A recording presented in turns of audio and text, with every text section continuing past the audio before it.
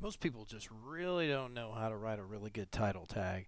So I just want to do a quick video. Actually, this is a little blog post outlining some of the tips that you need to keep in mind to make sure that you're doing the best title tags for your website possible. First of all, this is really quick. Just make your tags 8 words or less and use a max of 65 characters. The number one thing you don't want to do is spam the engines. They tend to not like that.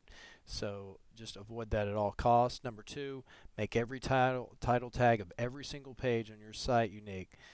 And bottom line, if you don't spend enough time to individualize each title tag of every single page on your site, Google's probably going to think that that particular page or those pages are not that important.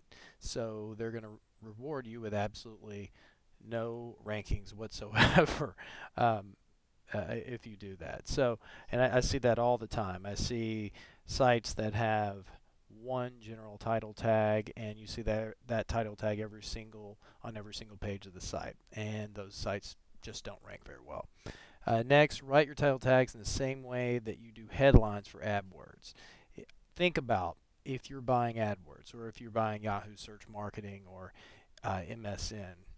Think about how you do your headlines, and it just amazes me how frequently people spend so much time on getting the right headline to maximize click through, but at the same time, they don't do the same thing to basically sell the click on AdWords. And that's absolutely key because think about it when you're searching in the engines, you're looking at that title tag. You have to sell the click, and I think that's the number one take-home point from this is you have to sell the click. So just keep those tips in mind, and you'll be writing successful title tags, and that will put you one step closer to having great rankings.